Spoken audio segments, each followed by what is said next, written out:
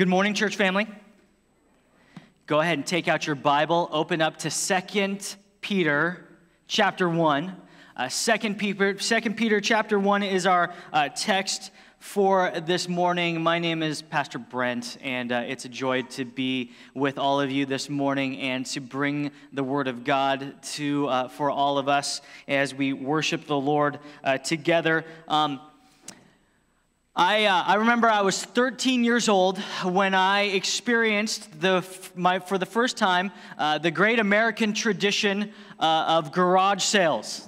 And garage sales, I can't imagine anything more quintessentially American than taking all the junk you've been hiding inside of your house, like literal garbage, and spreading it out on your front lawn and inviting the most interesting demographic of your community to come and argue about how much it's worth with you, right? I mean, that's like peak capitalism right there.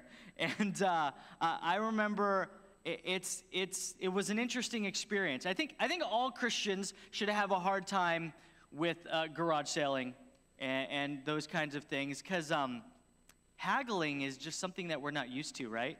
Right? So you got someone who comes up to you, and they say, hey, how much for this, I don't know, this Walking Dead themed tea cozy or something like that, and how much is this worth? And the real honest answer is absolutely nothing.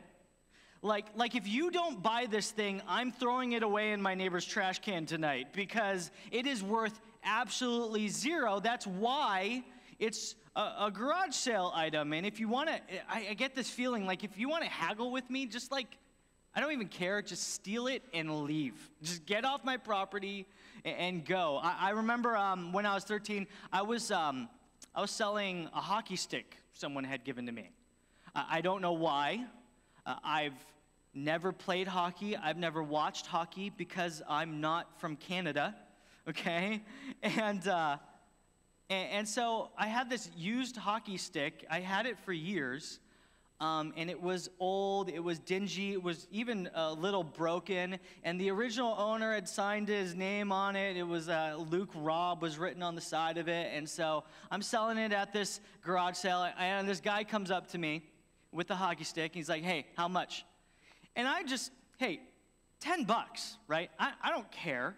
$10, take it. I'm assuming he's going to counteroffer like 25 cents, and we'll settle somewhere around $1. But I remember how shocked I was. He quickly whipped out his wallet, gave me the $10, and walked away like he was the happiest guy on the planet. And it wasn't till later that I figured out why. The original owner, Luke Robb, was actually Luc Robitaille, the Stanley Cup winner, All-Star, NHL All-Star, Hall of Famer of the Los Angeles Kings. And a signed, practice, broken stick of his would be worth upwards of $450 per autographed signature signed stick. And you know, that hurts a little, like deep down in your soul. Especially when you're 13 years old and $450 is like the world. I didn't know who had written those little words on that stick. Therefore, I didn't understand how valuable it was. And I didn't know how important and how amazing what I had hidden in my closet for years and years and years. Well, for us as Christians, there's a book that sits on your shelf or your nightstand day after day, and that book is more important than you know because who wrote it? We're in a series we're calling Hearing God Speak in a World of Noise, because I can't imagine anything more important for Christians today than to fixate themselves on truth from God in a world of opinions, false news, and all sorts of political and economic and social turmoil. We hear from God. That's what's missing in our world today. That's where true solutions lie. So the people of God need to hear from God amidst the noise. You've got to know what you have in this book. You got to know who it was written by and what that means before you will treasure it, before you will listen to it, before you will submit to it the way God calls you to. And it's an amazing reality that we're going to explore today. So, 2 Peter chapter 1, verse 19 through 21. Jot this down. It's the big idea. Inspiration of Scripture means that the Holy Spirit moved the authors of Scripture so that their words are God's word. Inspiration of Scripture means that the Holy Spirit moved the authors of Scripture so that their words are God's word. This definition of the theological concept we call inspiration of Scripture, often neglected, absolutely foundational and necessary for every Christian and every Christian church, is described for us in perhaps its greatest clarity in 2 Peter chapter 1. Look at verse 16 first as we begin. Peter is talking to these believers, and he says, verse 16, "For we do not follow cleverly devised myths when we made known to you the power and coming of our Lord Jesus Christ." So Peter here is, he's combating, he's fighting for these Christians. He wants them to hear truth from God, not have the truth of God overrun by the noise that's in the world. In particular, for Peter and the audience that he's writing this letter to are the Gnostics. These are the people who are talking. They're the noise, okay, for the Christians that Peter is writing to. Gnostics were a group of, some of them even claiming to be believers in the New Testament times around Peter's era, that were coming around and talking to Christians. And they were whispering things to them. They were telling them truths, and Christians were falling prey to their lies. The idea of all these Gnostics were often, the things that they would whisper is, "Hey, I've got secret knowledge. Like, I know things that most people don't know.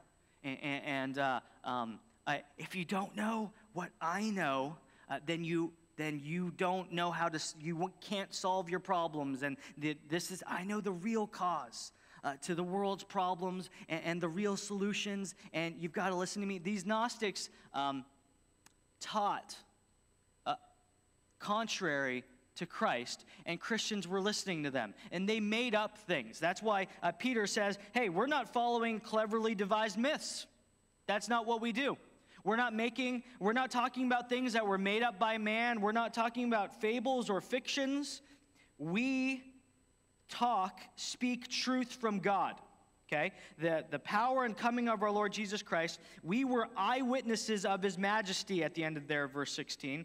"For when he received honor and glory from God the Father, and the voice was borne to him by the majestic glory, 'This is my beloved Son, with whom I am well pleased,' we ourselves heard this voice borne from heaven, for we were with him on the holy mountain." So what Peter's doing here is saying, hey, we were there when this historical event happened. We heard from God the truth about Jesus Christ. God the Father said in our presence, "This is my Son in whom I am well pleased." We were there on the Mount of Transfiguration. We heard from the Father. We're not making up stories. We were in the presence of God at this very historical moment. And so don't listen to those secret truths that no one else knows. Those people who think they really know what's going on with unverifiable facts and statistics and histories. We were there. What we have to say comes from God and God alone. And to back up his verification of his authority over people who were making up things and talking about secret histories, Peter relies on and describes our text for what is essential and important for inspiration of Scripture that starts in verse 19. "And we have the prophetic word, more fully confirmed, to which you will do well to pay attention. Okay, so Peter's saying, we received truth, prophetic truth from God. In the prophetic word we'll see later, he's referring to the Old Testament. Okay, he's referring to the Old Testament. He says, these things are more fully confirmed than the myths that everybody else is talking about, by the fake histories, by the unsubstantiated facts and statistics. You would do well to pay attention to this. As to a lamp shining in a dark place until the day dawns and the morning star rises in your hearts. Like, this is the sure way by which you live your life. You make decisions and you form your opinions and your perspectives according to what God has revealed in the prophetic word. Look at what Peter says in verse 20. Knowing this, first of all, that no prophecy of Scripture comes from someone's own interpretation. Knowing this, first of all, that no prophecy of Scripture comes from someone's own interpretation. Now, this text, I think, is unfortunately translated badly in the ESV. The NASB is, in some ways, a better translation. It makes it sound like this text, Peter is talking about how when someone reads the Old Testament, that it's not just up to them to interpret it whichever way they want to.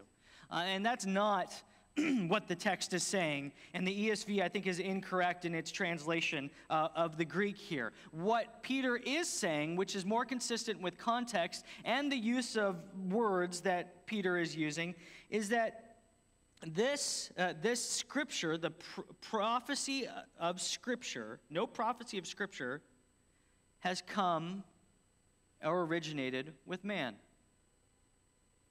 That's more consistent with the Greek.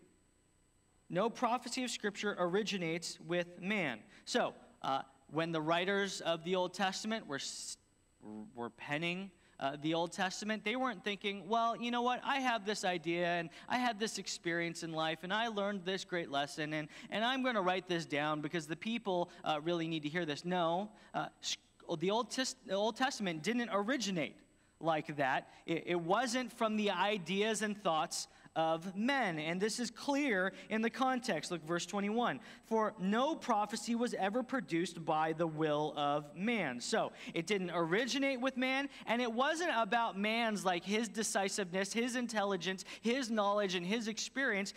That's not the origin of where we get the Old Testament. That's not where the Old Testament came from. In contrast to these two negatives, Peter says two positive statements which form for us the definition of what we call inspiration of Scripture as a theology.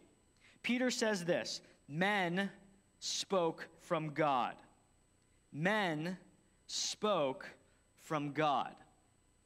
And that's why we have your big idea this morning, is that the authors of Scripture, when they wrote down their words, the Holy Spirit was at work in such a way that their words were also God's words. Their words were also God's words. And Peter clarifies on how this can be.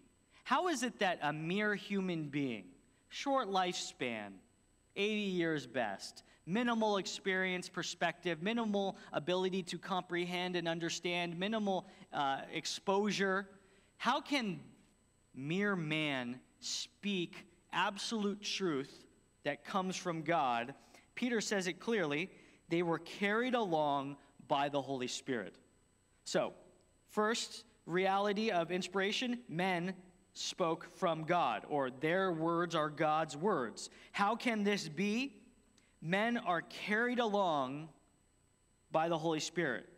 I think that's a great translation of the text, carried along, because the word that Peter uses there is the same word that's used back in Acts chapter 27 when Paul is on a boat that's caught in a storm. And they're trying to get back to land, but they can't, because the storm and the winds of the storm are carrying that boat along wherever the winds want them to go. Okay, and that's the same description. So Hunter and I were talking this week. We're trying to come up with a great illustration for how man and God can be speaking in the Bible, how man can be writing it down, but it could still be the words of God. And we were talking through a couple of different things, and I was thinking like a trumpet, but that doesn't really work because the trumpet is really too passive. And we were talking like a director of a movie as he's working with an actor on how he wants a scene to go, or perhaps a conductor of an orchestra as they're working with all the performers, the musicians, on how the composition is to sound. All those kind of break down at some point. I think what's best is exactly what the scriptures provide. Shocking, I know. Men were carried along like a boat is pushed by the wind. Men were carried along like a boat is pushed by the wind. Now, they're the ones traveling.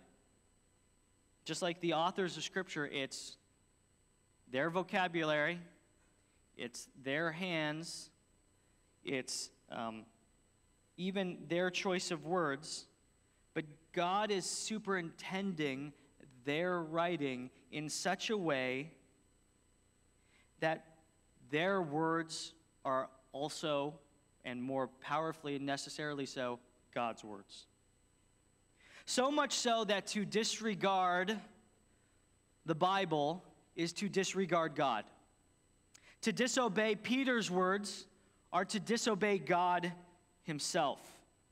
Now, you might be thinking, as you should, well, what about the New Testament, right? Because when you take 2 Peter chapter 1 and you combine it with probably the better-known passage in 2 Timothy 3:16, all Scripture is breathed out by God, what you have are two New Testament references to the inspiration of the Old Testament.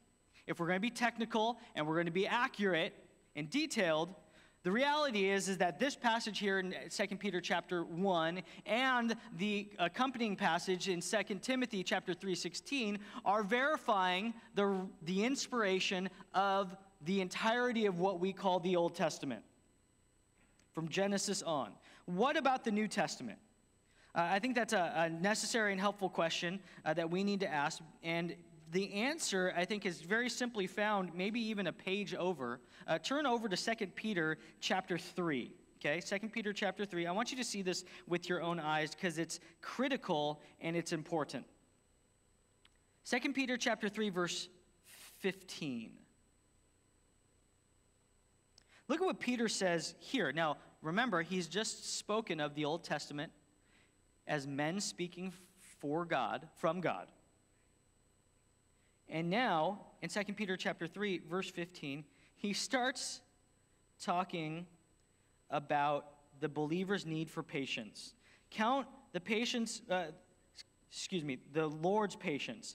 Count the patience of our Lord as salvation. Just as, now listen to this, just as our beloved Paul also wrote to you according to the wisdom given to him, as he does in all his letters when he speaks in them of these matters. There are some things in them that are hard to understand. I love that. Peter is calling Paul hard to understand. And if you've read Paul's letters and studied Romans, you'll amen to that. Yes, some of Paul's letters are hard to understand. But look what he says here in this text, okay? Just as he does in all his letters, there are some things in them that are hard to understand, which the ignorant and unstable twist to their own destruction, as they do the other scriptures. As they do the other scriptures. What Peter just did there is of monumental significance and is something that we need to realize was true for all early believers in the early church. Peter took Paul's letters and made them equal to the scriptures of the Old Testament, as they do the other scriptures. Paul's letters are equally scripture in the same way that Genesis is obviously scripture, as was believed by every Jew in the day. Okay, so what Peter does in lifting up Paul's letter as Scripture for us comes and helps us understand a little bit of how we came to believe that the New Testament letters that we have here recorded in Scripture in your Bible are inspired by God. Okay? The reality is that the early church, when they would receive a letter from Paul, or when they would receive a letter from Peter or from James, these things written down, there was an immediate understanding that this letter was not just from Paul, but it was actually the Word of God. There was an immediate understanding. Not all letters were viewed this way.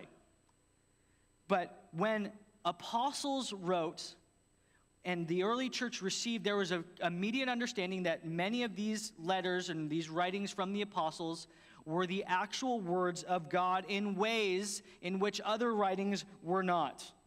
And that's clear there in the text. Another example of this New Testament inspiration comes to us in 1 Timothy chapter 5, where Paul quotes two texts. He starts talking about how don't muzzle an ox, right? Don't muzzle an ox while he's threshing. That's a quote from Deuteronomy, okay, the Old Testament. Everyone knew that's Scripture. But he also quotes Jesus in Luke chapter 10, for the workman is worthy of his wages. And he refers to both of them as Scripture. Okay, he refers to both of them as Scripture, pointing again to this truth that the New Testament Gospels and the Old Testament are on the same level in terms of inspiration, authority, inerrancy, revelation from God. And this we should understand. Like we need to grasp this as we consider the reality of what is true about the book that sits in our lap. Okay? And we're also prepared for this reality of the inspiration of the New Testament by Jesus. Jesus in John chapter 14 tells his disciples, flip to it right now. Go ahead, flip John chapter 14. I want you to see this with your own eyes. Don't just believe it because I say it. But John chapter 14, Jesus realizes his days are numbered on earth. He's about to head to the cross. He's about to resurrect. He's about to ascend to the right hand of the Father. And so he's preparing his disciples for this reality and the calling that he has on their life after he is gone. In John chapter 14, verse 25, Jesus says this, "These things I have spoken to you while I am still with you. But the Helper, the Holy Spirit, whom the Father will send in my name, he will teach you all things and bring to your remembrance all that I have said to you." He will teach you all things and bring to your remembrance all that I have said to you. Okay, this is a necessary verse for you understanding the significance of the book that's sitting in your lap. Because you read about the disciples during the life of Christ, and they were some ragtag group of failures all throughout the life of Jesus. And after Jesus' death, they don't get it. Right? They run away. Even after all the prophecy, Jesus predicting, hey, I'm about to be delivered up, and all must look to me, and I will raise on the third day. After all of the clear explanation of what is about to happen, the disciples at the death of Jesus don't understand what's happening at all. They don't get it. And it takes the resurrected Jesus to come and to clarify the reality and the significance of what's happened on the cross and in his subsequent resurrection. And so Jesus here in John chapter 14, he's talking to a ragtag groups of guys who most of the time in the New Testament get it wrong. And he says to them, hey, when I'm gone, when I leave, when I ascend to the right hand of the Father, the third person of the Trinity is going to come to you and help you remember exactly everything that I taught you. And you will actually understand it for the first time, perhaps, by the power of the Holy Spirit. He's going to give you remembrance of everything I taught you. Now, this text in John chapter 14 and other similar texts in the Gospels formed for the early church verifications for what was Scripture and what was not. It went like this. They would receive a letter from Paul, and they would realize, okay, Paul is an apostle. They would receive a letter from Peter. Peter's an apostle. They were with Jesus during his ministry here on earth. They were with him when he died. They saw the resurrected Christ. They have been commissioned by Jesus to preach and proclaim the gospel throughout all the earth. These letters are from an authoritative source. Not only that, but they are consistent with all that we know to be true of God throughout all the rest of the Scriptures. And when I read them, I hear my shepherd's voice. The sheep hear my voice, and they will follow after me. So those early church, as they read 1 Peter for the first time, as they received the church of Ephesus, receiving the letter of Ephesians from Paul, they received this letter. They realized it was from an authoritative source that had been with Jesus. They realized that the Holy Spirit had been ministering to him in such a way that the letter that they held was not just man's words, but was God's word. And therefore, they copied it and copied it and copied it and sent it out to everyone, because everyone needs to read inspired Scripture. That's how we got the New Testament. That's why we have 66 books composed in a cheap leather cover sitting in your lap today. And it's important you know that. And I mean, that's some historical facts and some theological concepts perhaps you've never even considered. But you need to know that, because someone's going to come to you at some point, some non-believer, some skeptic, and they're going to come to you and they're going to say, well, you know, the Bible wasn't really put together until 325 AD in the Council of Nicaea, or we didn't even get the Bible until Emperor Constantine decided that he, full of agenda and full of whatever he wanted to do, he published it and he put it together for the first time in like 300 AD, and so the Bible wasn't even close. We didn't even have a Bible for 300 years after Jesus, and all this absolute trash as far as history is concerned. Okay? The early church knew what was Scripture immediately, and there was an immediate consensus over what was inspired and what was not.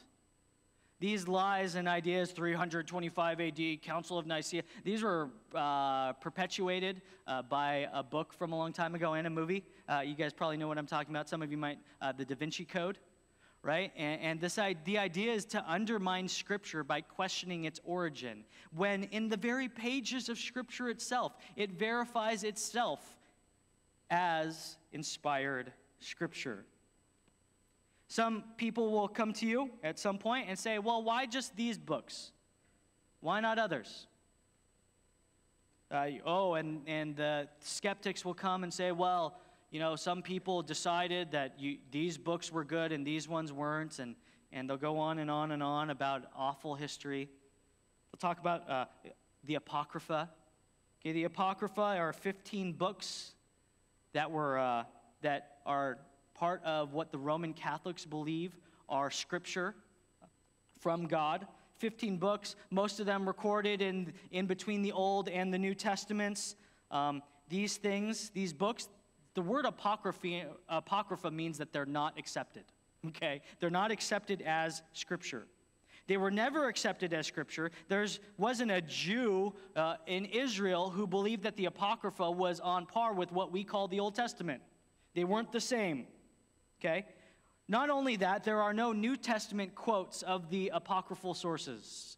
Jesus never talks about them. He never quotes from them, as he does clearly as authority from God the other Old Testament texts. The Apocrypha is full of contradictions and weird, false histories, and wasn't even accepted and added into the canon for the Roman Catholics until the Council of Trent in 1563 AD. And the only reason they brought it in to their Bible was because of the Reformation, and the Reformation had begun to question many of the teachings of the Roman Catholic Church that were not in Scripture, and so some of the apocryphal sources taught things that weren't in the Bible, and so they added them in at 1563 AD to verify some of the things that they had said and developed throughout their history. That's the Apocrypha. More recently, you've probably heard about lost Gospels, Gospel of Thomas, Gnostic Gospels, Gospel of Mary, Gospel of Peter, other things. These Gnostic Gospels were received by the early church. They were composed much later than what we have as actual Scripture, which is obvious because they're forgeries. The Gospel of Thomas wasn't written by Thomas or an associate of Thomas or a secretary of Thomas. It wasn't written by anyone close to Thomas. It was written much later as a popular practice of what would happen. They would write basically what was considered fiction using the names of people from the New Testament. These Gnostic Gospels were known as forgeries. They were recognized as forgeries immediately. And they contain all sorts of weird things. There's a cross that talks in the Gospel of Peter, like it splinters and it sits there and talks to, I don't know, it's weird. Again, the early church completely disregarded them. They were written much later. And they contain obscure, weird theology that is in direct contradiction to what we know to be true and inspired in the Old Testament and the New Testament. So that's why they aren't in your book. We know they're not inspired. The early church knew they weren't inspired. And the miracle that God has preserved for us, this book, for our life, for our encouragement, for our instruction, should amaze us more often than it does. You should be amazed that you have God's word sitting in your lap. And I think that's what's significant for our time this morning. I don't want the fact that you have probably 4 or 6 translations of the Bible in English sitting in your home right now. I don't want the fact that you have the Bible on your phone and you can scroll through it just like you can play Bejeweled and other things on your phone to lead to a casual interaction with Scripture. We have to fight casual interaction with Scripture as believers regularly. Isaiah says this in chapter 66. Thus says the Lord, heaven is my throne, earth is my footstool. What is the house that you would build for me? And what is the place of my rest? All these things my hand has made, and so all these things came to be, declares the Lord.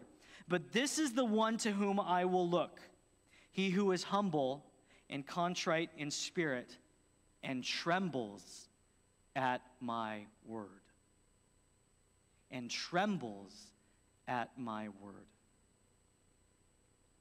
When was the last time you took this book off of your shelf and your hand was shaking with the reality that you were holding the inspired word of God, his message, of the message of the creator of the universe to you? And that significance of that reality shook you to your core.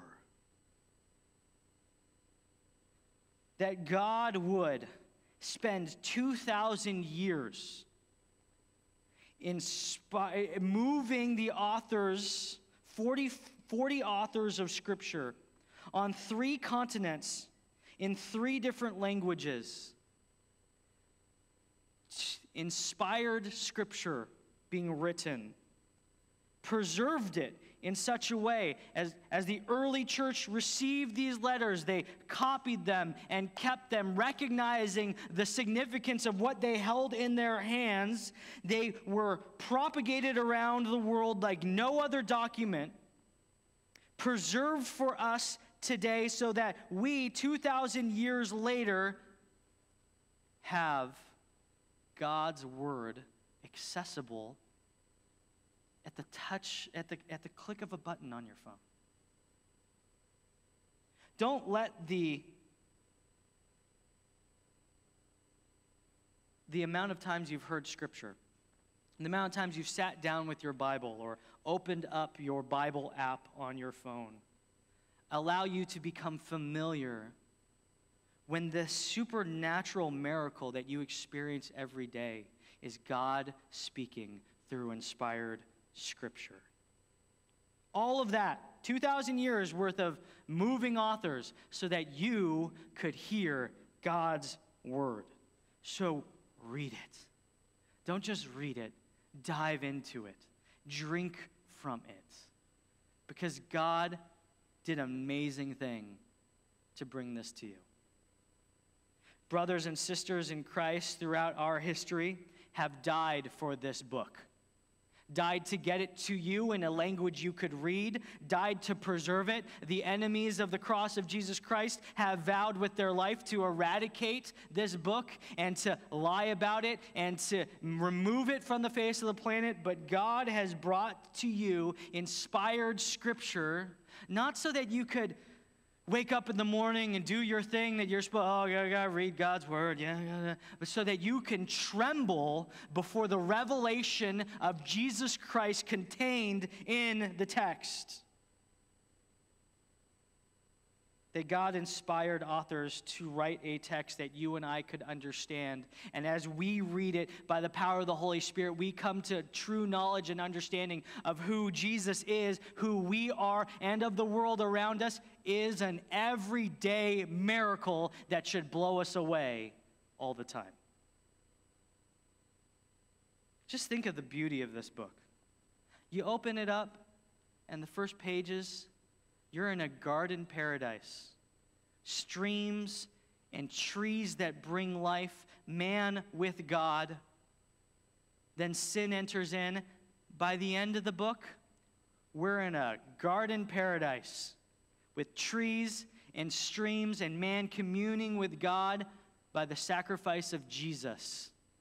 These themes that are held together 66 books from 40 different authors, testify to us the reality of the book that we hold in our hands. It's not just ideas from men written over 2,000 years. It has themes written in it that that span time, that span the beginning to the end, because this book is authored by God. And the beauty of these realities that God, as God speaks to us and develops truths over thousands of years as he progressively reveals himself in greater ways and in the greatest way in his Son, Jesus Christ, as recorded in the New Testament. I mean, this is crazy that God has done so much to speak to us today. How dare we be so complacent or so familiar with God's very word? These themes are beautiful. The details of the text themselves, and just the tense of a verb can change your life. And since God's writing it, he's speaking and he's working in details that just the authors can't even come to comprehend. And so we can study this book and take a microscope to it and analyze the verbs and look at the conjunctions and look at these details will change your life. They'll change your life. It's an amazing book. And yeah, sure, sometimes we wish it was a little clearer, right? Sometimes it's like, why is this in the text? Why am I reading literally a book called Numbers about numbers, right? We've all been there. And sometimes we wish, God, why wouldn't you just speak a little clearer to us? But can you just consider that? Like, what if God actually gave us a textbook? You know how awful that would be? Right? What if he gave us a systematic theology or a biblical theology? And we would just know God as a concept, as precepts. But instead, the beauty of the Scripture is that over 2,000 years and 40 authors, God gives us himself.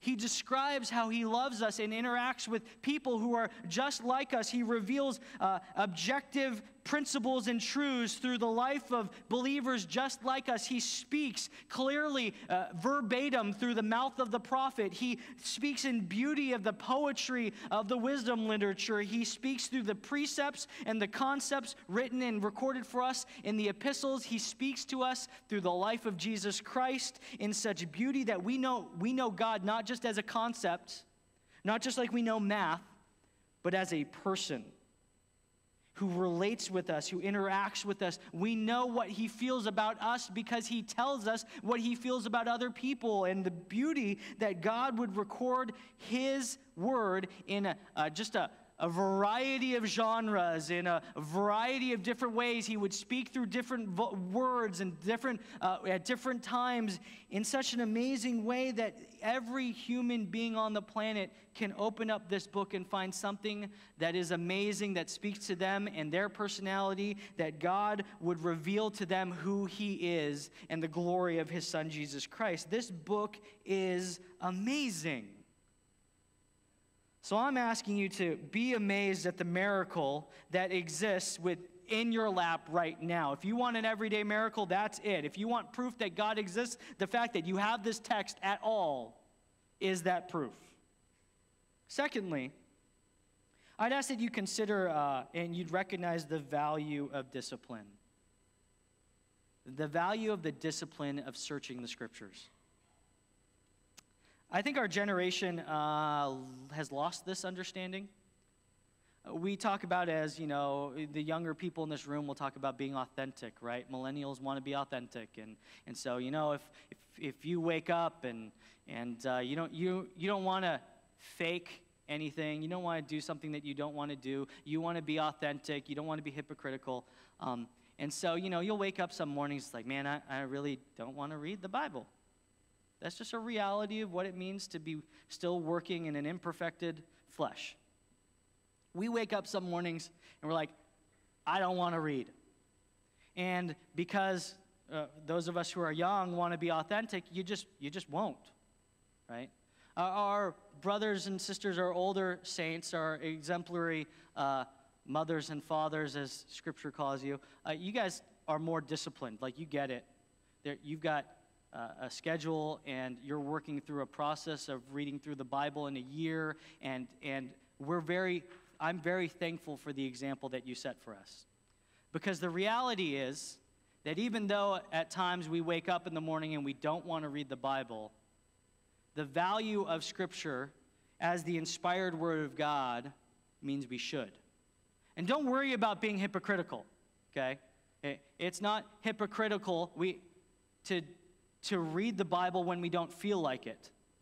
It would be hypocritical if you were judging everyone else. Oh, I read the Bible every day, even though you're just going through the motions, and you don't let people know that, hey, man, I wake up in the morning and sometimes I don't want to read the Word. If you're secretly hiding this hatred for God's Word, but just going through the motions and then judging everyone else, that's hypocrisy. But to just talk with your small group, you know what, this week I struggled. I didn't want to read God's Word. But to read it anyway is still a valuable exercise that will change your life, because even though you don't want to read it, it can still change you. And yes, we should want to read it. And until that day comes, we're going to still read it, because it's the Word of God that brings further hunger for the Word of God. And your heart isn't going to be changed if you keep on just being authentically playing your video games or binge watching Netflix instead of getting into the Word of God, even perhaps when you don't feel like it. The value of discipline is necessary because God inspired the Word, and we need to dig into it because God changes our lives through it, through the themes, the details, through all of it. Scripture is valuable. Scripture is valuable. But thirdly, I'd have you consider this. I want you to realize that every believer thirsts. Every believer thirsts for inspired Scripture.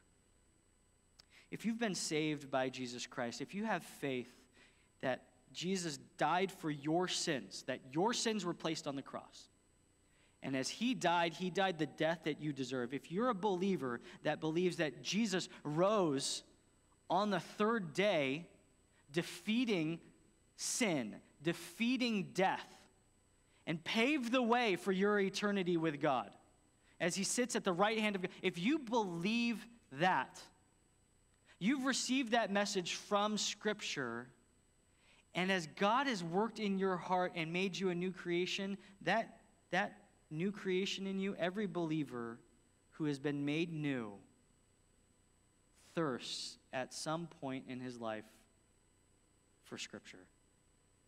There should be an undeniable desire to know God and to draw near to him in his word. If you've never experienced that, I question whether you're truly a believer, because the Scriptures say that as the deer pants for the water, right? This is what we're talking about. Yes, believers struggle in the mornings in their desire to read Scripture, but also equally true that those who have been saved by grace experience the grace of an insatiable hunger to know God through his word. It is worth the work, it is worth the discipline, and it from our hearts opens up a thirst for more truth, more life-giving Jesus.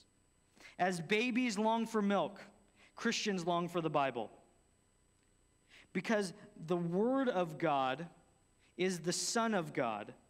And as if your Bible sits on the shelf, Jesus sits on the shelf. As you receive the Bible is the way you receive Jesus. And if you're not enjoying the Bible and you're just going through the motions just to check something off a list, you are just trying to check Jesus off of a list. So inspired is the Word of God. And so as Christians, yes, we discipline ourselves to read the Bible as often as we can. The Bible doesn't require every day, but we meditate every day on the truth from God's word. We open up God's word because we know we ought, but we also have that hunger, that thirst. Because we've experienced living bread for the hungry, living water for the thirsty. We've experienced light for the blind. And when we open up this text, it's not just a history, it's not a textbook, it's not a rule book. It is living and active. It is living and active. It is at work in us. It's dividing in between our motives and our thoughts. It's helping us see things clearer in ourselves than we ever have before. It's producing, it's changing us because the Word of God is inspired by God. It's the word of men. They wrote down the Word of God himself. And so, don't tell me the Bible's boring. This isn't dry facts on a page. This isn't theology that's abstract from life. This is life-giving truth that encourages your soul and is the solution to every true problem you face. Dive into it, give yourself to it, and feel the pleasure of God as you enjoy him from his inspired text. Many of us need to continually ask the Lord for the Spirit to come and give us a thirst, to renew our thirst for the Word of God, to renew our hunger for Jesus in the pages of Scripture. Do not neglect the spiritual discipline of crying out for a heart that wants the Lord, that desires him, and see the glory of God revealed from the Scriptures. Can I pray this prayer for you? Father, we confess now, Lord, that we, as your people, have often come to your word with apathy, with coldness. We wield it like a baseball bat. We have neglected it and treated it with casual familiarity. instead of what it truly is, your inspired word. So, Lord, give us eyes to see and ears to hear, that when we open up these pages and read this text, we are hearing you speak. May we be amazed and in wonder that you would speak to us at all. And Lord, may you stoke in us a hunger and a thirst for your word. Lord, that our lives would be changed by its pages, that the truths of your Son Jesus would be reflected in us day after day, and that the gospel would remain at the center of our lives as we seek to be faithful until your Son returns. Lord, give us a high view of Scripture, and may we know you by the power of the Spirit, by the power of your word, and glorify you every day. In your Son's name, amen.